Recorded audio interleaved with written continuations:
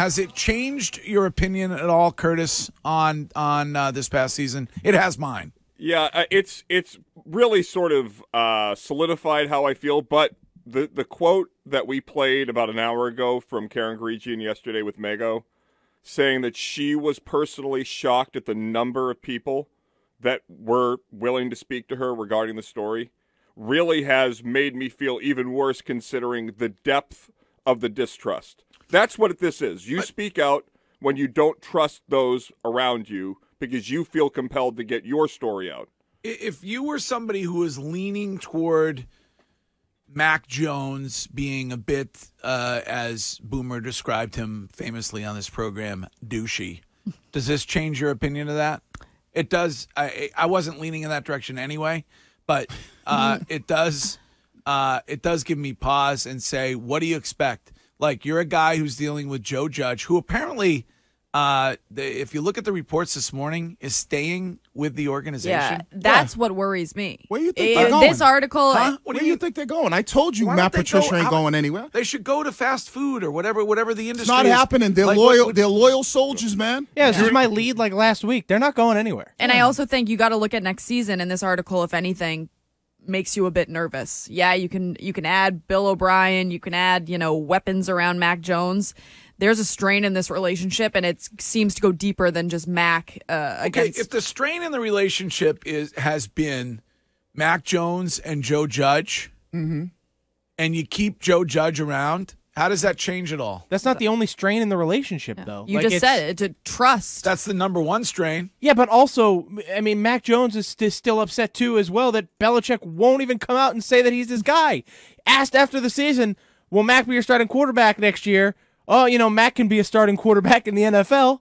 Zero commitment from the injury to postseason, and it still exists. And that's the one thing when you ask that about the confidence or how things have changed after this story. Bill Belichick's refusal to stand by Mac when I asked him if he's the quarterback when healthy, all the way to what Scheim just alluded to at the end of the season, is really, really bad for him to do that. That he knows they're screaming at each other on the field. He knows that there's this clear disagreement fundamentally between the coaching and the quarterback. The quarterback gets injured, and all anybody wants is you just to say, yeah, he'll come back. Right. And then you see the players' reaction when they said they didn't know the plan on Monday night against the Bears. The players are clearly with Mac. Bill knew exactly what he was doing. That's the issue, is that you basically took that entire team or a portion of that team, maybe only on that side of the ball or whatever, and you turned them into a Mac versus coaches scenario, and they're going to choose the player because they don't. If that scenario happens to them, they don't get their starting job back being hurt. Of course, they're going to side with Mac Jones, and they seem to like the guy, and like they don't think he's a tennis brat. And you say timeline is always big. Timeline. Curtis just brought up the point of the Bill Belichick when he was asked about Mac Jones. Didn't that happen right after the season? And then what are we? Several weeks later, we have this article that comes out. So you don't believe that he has some type of influence in that, whether he's a source or not. But Bill's looking at it like this: anybody who was complaining ain't gonna be here.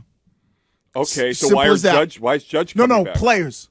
Any player that's complaining is not going to be here. I'm loyal to Judge and Patricia. How are you going to get rid of? There's multiple players who complained for this piece in the Herald. How are you going to ferret them out and get rid of them? Because you know who they are. If you think, let's say you think it's Mac Jones. No, number one source. I said Mac Jones. Throat. I said Mac Jones, Kendrick Bourne.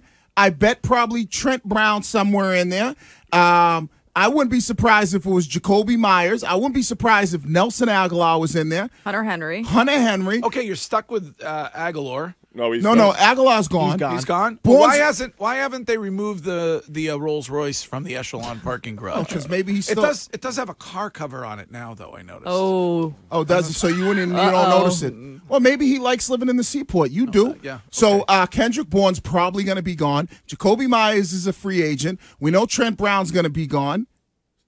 So all of these guys that that potentially could be sources. Another one, maybe Damian Harris. He's going to be gone. So Bill's like. Do you think David Andrews, because he is the leader, I think, when it comes to offense, you look at David Andrews and he is the guy. Right. I thought it was interesting when I was thinking about it last night. It did go back to the preseason where he seemed to have like flipped out during a game or during a practice, and media members were writing it up, and it's like, oh, that's kind of out of David Andrews' character. At the end of the article yesterday, it goes back to that practice and why he was so frustrated, and it was more of like a rallying, like, who cares what they're doing? We're going to get together and we're going to figure this out. David Andrews, to me, seems like he could be a I don't source. think David Andrews is. I think David Andrews is because he's a loyal Belichick soldier, and Bill loves him, and he had that situation with the blood clotting, right, and sat out, and they took care of him. But didn't you think that was an interesting? No, I think it's the people he hangs around. But here's the issue, Wiggy. We believe, and I won't speak for you, but we believe that Joe Judge and Matt Patricia did a bad job this past season. Correct? Yes, correct. Bill Belichick, in the middle of the season, seeing the disconnect between the quarterback and his coaches, elected to publicly not back his quarterback, tacitly supporting two people he knew were not doing their job because he was covering his own ass because he hired them. Yep. And we believe that Bill looks good in this and that Bill should just continue down this path. No, I don't. If you don't feel sympathy for Mac Jones, I know it's hard. He's kind of a dink. But he endured more than we even imagined this season. I don't look at Bill what he's doing is the right thing to do. But I know Bill. Bill is loyal to the people that are loyal to him, and that's Matt Patricia and Joe Judge. Those are the people. Like, if you know people, right? That sounds like Donald Trump. But that's the way it is, right? There are people that you know, and you go, "Hey, I know this guy's wrong, but I know how loyal he is to me. I'm going to ride with him, no matter what." Even though I know, saying it's like me and Spaz. Yeah. I mean, if you Greg, where is Spaz? It's been pretty quiet on that front. Greg, by the way, could you imagine if I don't want Joe Judge to lose his job, but let's say he does, and he's working at Davio's. He would never tolerate an off-menu order. He would just death stare your ass right back home. What's the most important thing for Bill Belichick? Loyalty from his players and his coaches. I thought it was winning, no? I mean, we know that, but I'm just saying from what he wants from players, right? Loyalty is what he wants. That's why there's always a handful of guys that no matter what, he's always going to ride for. And it's the same way with the coaches. And we already know that Matt Patricia and it seems like Joe Judge are loyal to him. They are his foot soldiers. Bill, we know where the bodies are buried, and we're not going to say nothing about it. And I think, Courtney, the quote that you're right about David Andrews being a source is, "I love Bill, but he effed us." Yeah. A guy that loves him, a guy that's been close with him. But that quote screamed David Andrews to me. Yeah, I could see that. That's a good point. I could see that, Curtis. But again, Curtis, back to Mac Jones. Like I jury's out on what he's going to be. But last year, in my mind, is a zero-sum season. He's sitting there, and the rest of them are sitting there saying, "Could we please, at some point during training camp, install some plays? Like, could we understand at some point what this offense is going to be?" Yeah. And, how is it fair to judge Mac Jones based on that complete, utter dysfunction in the junction? Because, Greg, you're missing the point of loyalty, right? Do you think Bill knows he made a mistake? Yes. Okay, so he wants his quarterback to go, "I know that you made a mistake, coach, but I'm not going to say anything that undermines the organization. I'm going to be a loyal, good soldier. I'm going to keep my mouth shut, even though I don't agree with it. And then once the season's over and you fix it." Okay, is he going to say the same thing to David Andrews? I think he's more likely, because the way David Andrews, if that is him, the way he couched that quote is, "I love Bill Belichick."